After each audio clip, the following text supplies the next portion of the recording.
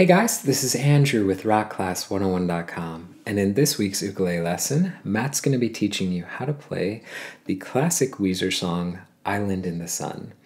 Now, I've got to say that this has always been a really fun song. Every time it came on the radio, it just gives me that fun summer vibes, that feel-good kind of music.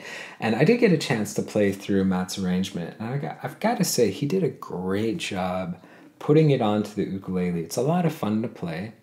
But I do think there's one challenging aspect about it, and that's that this song has quite a bit of syncopation, which means that we're going to be hitting off the beat, right? So that's going to make it a little bit challenging to play, because when you play on the beat, which means you're playing on the downbeats like 1, 2, 3, 4. When we play off the beat, when we have syncopation, we're going to be accenting or hitting on the ends of the beat. So instead of hitting 1, 2, 3, 4, you're going and. You're hitting on the ends, which doesn't come quite as natural as playing on the beat. With that in mind, I would recommend singing the music. So sing out each measure, and that's going to really help you get the timing down and get the melodies and the rhythms kind of ingrained in the membrane. So remember, if you can sing it, you can play it. So that's my advice as you jump into learning this tune. Now, with that said, let's go ahead and talk a little bit about this lesson. So in this video, Matt's going to be teaching you how to play the entire arrangement. But if you want to get the tabs to print off and follow along with, that's going to be available at this link right here. Or you can go to the site, rockclass101.com, do a search for Island in the Sun. And also on that page will be the interactive on-screen tab viewer. Now, this is a really cool feature where you can hit play, you can watch the tabs scroll across in real time, you can highlight bars to loop sections, slow it down to any speed you wish. Just a great asset in learning this song that much easier. Alright guys, so I'm going to go ahead and hand it off to Matt to teach you how to play this, and then I'll catch you at the end of the video. Hello, my name's Matt Dahlberg, and today we're going to learn a solo ukulele arrangement of Island in the Sun by Weezer. This is made for a high G ukulele, and let's go ahead and dive into the intro, Melody A.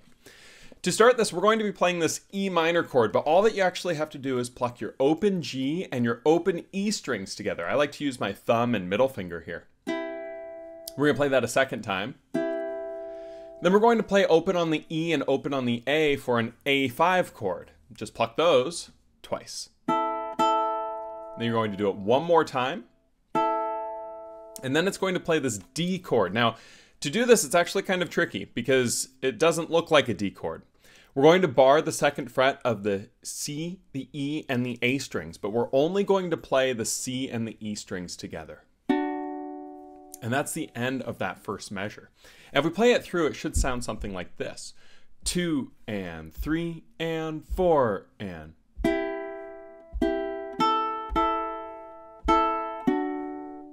Now, when we go into the second measure here, we're going to still be holding that little D chord. We're going to pluck that to start. And then we're going to play this G5. And to do this, very simply, we just take our middle finger, add it to the third fret of the E string, pluck our our C and E strings together twice. And then for the little hip hip that they sing, we're going to play 2 on the A, which is already there within the bar. And that's why we played that D that way and then this G5 that way. It's just setting everything up. So measure 2 sounds something like this. 2 and 3 and 4 and.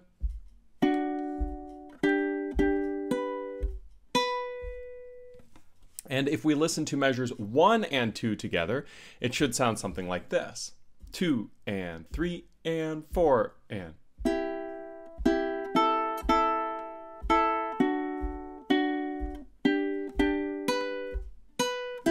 Now, what's cool about this is it repeats. And it repeats 4 times.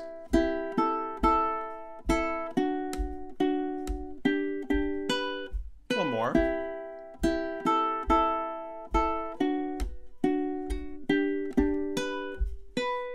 And that is the entirety of the intro section. It's just measures 1 and 2 played 4 times in a row. It's kind of the main riff of the song, right? So if you find the next part's really challenging, just kind of come back to this and it's really fun to work on. So let's go ahead and go on to melody B now, which is the verse. It's going to start off exactly the same little E minor, the 2 open strings. We're going to play that twice. The same little A5, we play that twice. But now it's going to be a little bit different. Instead of playing that a 3rd time, we're going to play open on the G string. And this is actually starting the melody phrase. And then we're going to play 7 on the A string with the pinky. And then to finish this measure 3, which I think is one of the hardest of the whole song, we're going to slide that pinky down to 5 on the A string and add our index finger to bar completely across the 2nd fret for this D chord. We're going to pluck all 4 strings together. So again, I think this measure is really difficult because there's a lot of movement, but it sounds and looks something like this. 2 and 3 and 4 and...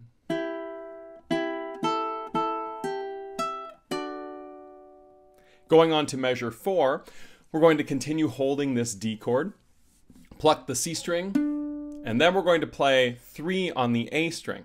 Now what I actually like to do for this 3 on the A string is I like to use my ring finger here and play that just there, because then from there we're going to go to a G chord.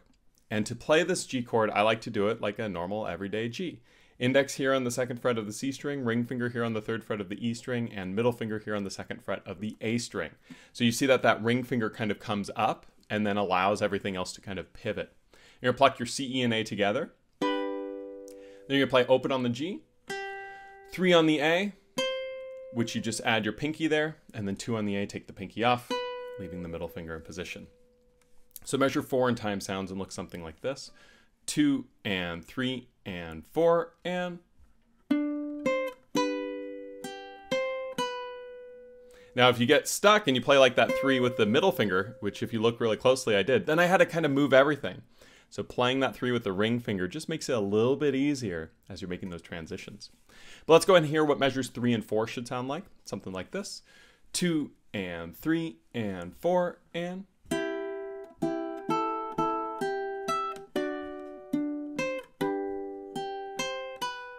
Pretty challenging. Going on to measures 5 and 6. Measure 5 starts off the same way measure 1 and measure 3 did. But now, instead of playing the 0 on the G or the open E and A a 2nd time, like what measures 3 and 1 did, we're going to play open on the E string. Then we're going to play 2 on the A string. I like to use my ring finger for this. And then that sets up the last chord of this measure, which is the 2 on the C with the index finger, 2 on the E with the middle finger, removing that ring finger off to be open on the A. Pluck your C, E, and A together. So it's another little D chord. So measure 5 is something like this. 2 and 3 and 4 and...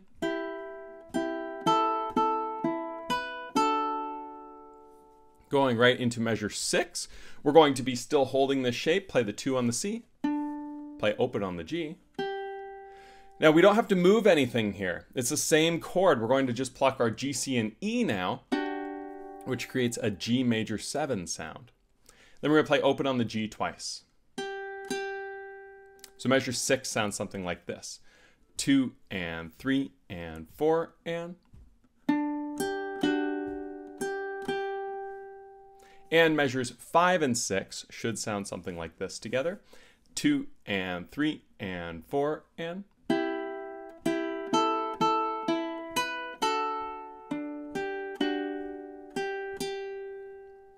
Now what's cool about this is it repeats and it plays measures 3, 4, 5, 6 a 2nd time. So it goes 3, 4, 5, 6, 3, 4, 5, 6, and that is actually all of melody B, the verse. So let's go ahead and hear what that sounds like. Should be something like this. 2 and 3 and 4 and...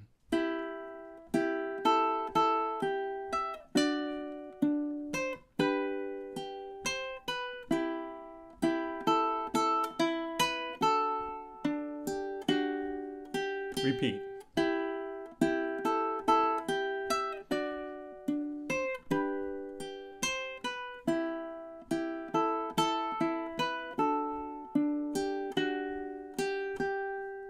And from here, we now go on to melody C, which is the chorus. And I think it gets a little bit easier from here overall. I think the hardest part of the song is pretty much through. But with this chorus, what we're going to do is start off the same way we did on measure 1, on measure 3, and measure 5. We're going to play exactly the same. But then we're going to play open on the G twice. And then we're going to go back to that first D chord that we played, which we can do that bar there. So we're going to play the C and E strings together. So measure 7 sounds something like this. 2 and 3 and 4 and. Now when we play that D chord, we're going to go on to measure 8 and continue holding that D chord. Play open on the G. Then we play open on the C and the A together, so we just take our hand off. Then we're going to play open on the G again. And then we're going to play 2 on the A string twice. Now to do this 2 on the A string twice, we're going to also want 2 on the C string for the first one. So there's a couple different ways that we can do this, but the one that I like to do for this is very simply just taking 2 fingers, index finger here on 2 of the C, middle finger here on 2 of the A, plucking those 2 together. Then play 2 on the A. So measure 8 in time sounds something like this. 2 and 3 and 4 and.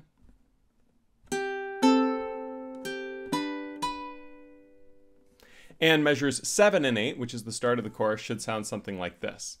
2 and 3 and 4 and.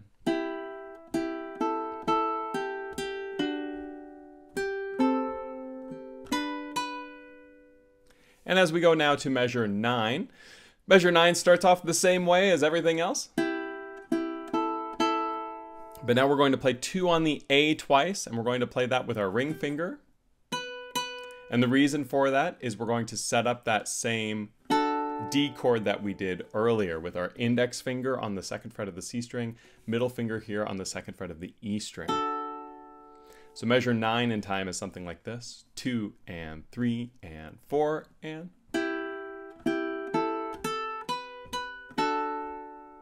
Going into measure 10, we're going to play holding this open on the A string. And then we're going to play 2 on the A string. Stack that ring finger in there.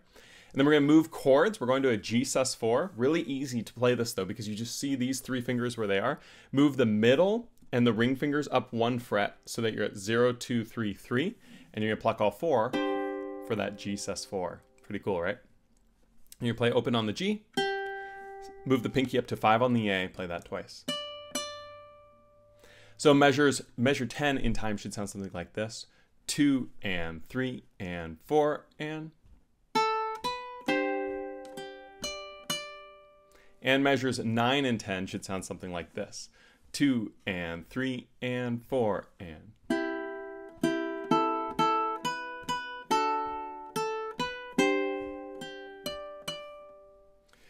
Going right into measure 11. It's very familiar to start. Same thing we've been doing. But then we're going to play 5 on the A string with the pinky finger. And we're going to play that twice. And then we're going to play a D chord to finish measure 11. Same way that we did towards the beginning of the song. Bar all the way across the 2nd fret with the index finger, leaving the pinky here on 5 of the A. Pluck all 4 strings.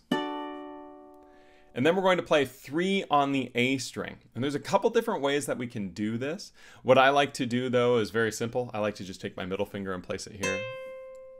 And then from this point, what you'll notice is that we're going to go on to measure with 12, the G sus4. So the index finger is going to move down to be on the 2nd fret of the C string, with the middle finger being on 3 of the E and the A. So it's this little double bar. We're going to pluck all 4 of those. Then we need to play 2 on the A string. To do that, just take the middle finger away, play that as it is. And then for the end of this measure 12, to end this first part of the run, we're going to play an E minor chord. To do that, ring finger on the 4th fret of the C string, middle finger on the 3rd fret of the E string, and index finger here on the 2nd fret of the A string. Pluck all 4. So measures 11 and 12 have a very unique sound to them that I really, really like. And this is what they sound like together. You'll hear that's kind of going down. It's this descending chord progression. So 11 and 12 in time should be like this. 2 and 3 and 4 and.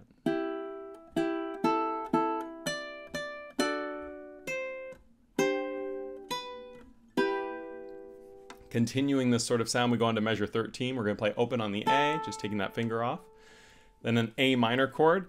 Index finger here on the 2nd fret of the G string, pluck all 4. Open on the G, just take that index off. Going to a D chord, we're going to take those 2 interior fingers. We're going to place them there. And then we're going to play 3 on the E string, which we just slide up.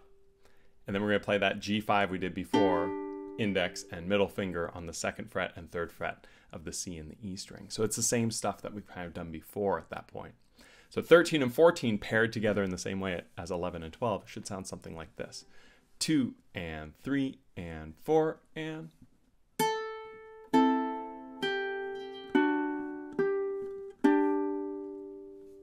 And now that we can hear all of melody C, the whole chorus, let's go ahead and go back to measure 7 and hear 7, 8, 9, 10, 11, 12, 13, 14. Should sound something like this. 2 and 3 and 4 and...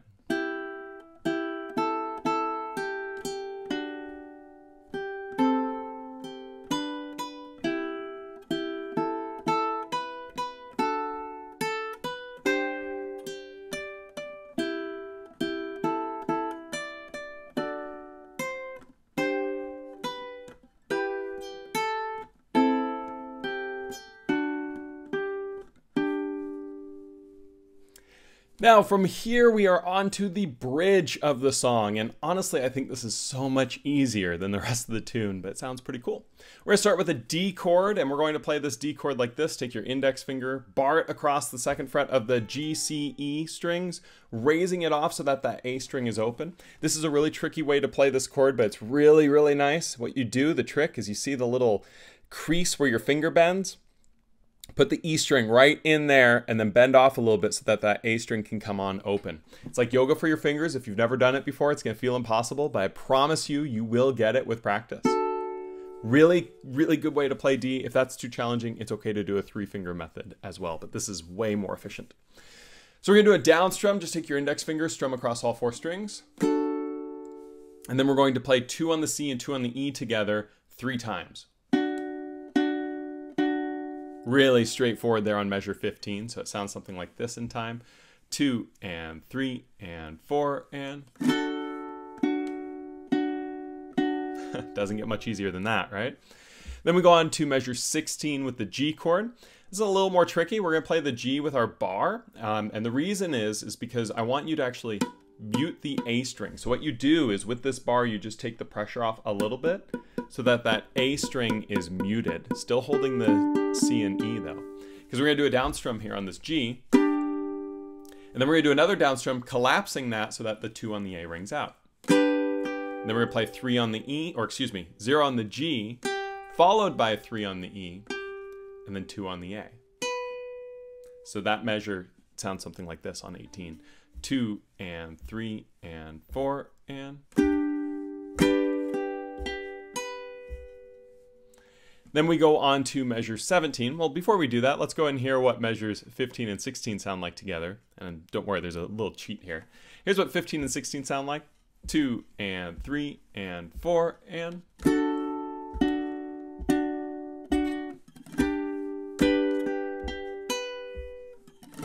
Now, when we go on to 17 and 18, seem familiar at all? Well, 17 and 18 are exactly the same as 15 and 16. No variation whatsoever. They are exactly identical, which is kind of cool. Half the work, double the playing. Then from here we go on to measure 19. Now at 19, what I like to do is use my thumb with this. You could also strum with your index finger. It's kind of a personal call. I like the sound of strumming with the thumb though. We're going to start on 19 by strumming a C chord, and what we're going to do is just play our G, C, and E strings open. And then we're going to have that ring finger ready to go on the 3rd fret of the A string because the next thing that's played is through that whole thing. And we're going to play that a 2nd time. And then the last note of this measure is going to be a C major 7. We just make our middle finger now on the 2nd fret of the A string and strum all the way through. So measure 19 sounds something like this in time. 2 and 3 and 4 and... Really straightforward. Going on to measure 20, we're going to play this A minor add 9. Leave your middle finger where it is on the 2nd fret of the A string. Take your index finger and place it on the 2nd fret of the G string. And then we're going to strum through all 4. Then we're going to take the middle finger off, play just an A minor, 2, 0, 0, 0.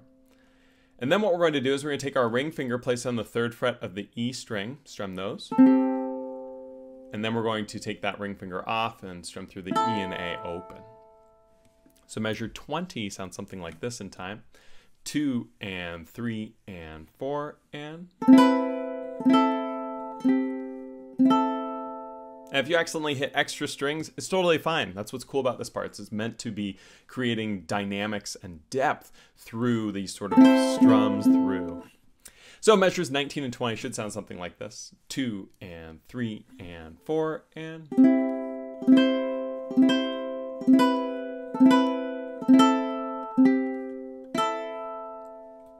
Going on to measure 21 now. Measure 21's actually a little bit tricky because of the timing. It's going to be using 16th notes. Now, I really recommend, instead of focusing on counting this to get it exact, get the feel, because the pull-off is really quick here, and that's what creates the sound. So we're going to strum through 2, 2, 2, 2, which is this D6 chord, and I like to do a strum. And then what we're going to do is take your middle finger, place it on the 3rd fret of the A string, play that, immediately pull off to 2 on the A, which is there with the bar. And if you don't know how to do a really good pull off, check out the links down below. We got a couple different things on it, but my big trick is you actually pluck the string. It's not just taking the finger off, it's plucking it. Oops, that wasn't a very good sound. It's physically plucking it as you do it. So if you just pull it off versus plucking, you can really hear that sound. This finger is physically plucking the string as it goes off. And then immediately after plucking it off on 2, I'm going to play open on the A string. And that's a little bit tricky, but that's what creates that sound. So that sounds something like this in time. 2 and 3 and 4 and. Going into measure 20 now, we're going to play that same D chord we did before, the bar with the open A string. Strum that 3 times. And then you're going to play 2 on the A twice to end this measure. Just collapse the bar and play it that 2 times. So measure 22 sounds something like this in time. 2 and 3 and 4 and. And measure 21 and 22 sounds like this in time. 2 and 3 and 4 and.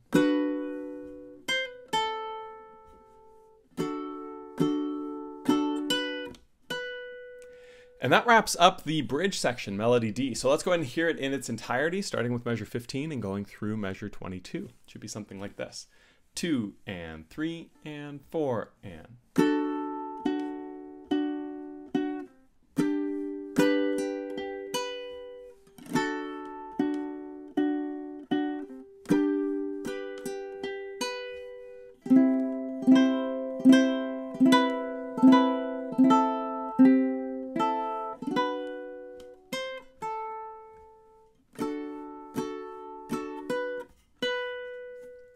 Now, from here, we go on to the outro, but here's what's cool.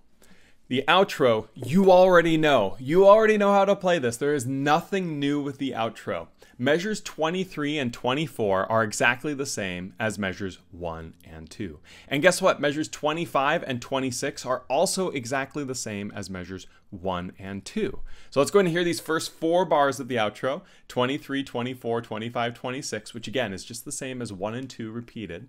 Should sound something like this. 2 and 3 and 4 and.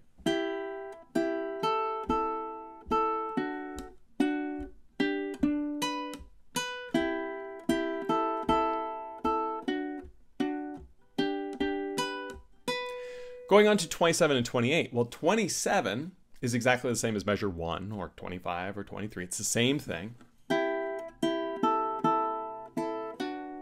And then measure 28, the very last measure of the song, is a little bit different in that you don't play the 2 on the A twice. If you remember, every single time we do this sort of,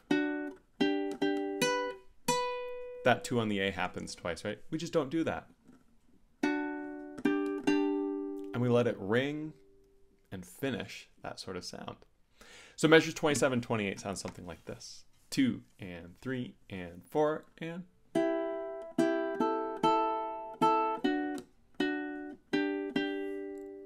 And for the whole outro, the whole melody E, should sound like this. Measures 23 through 28, excuse me. 2 and 3 and 4 and.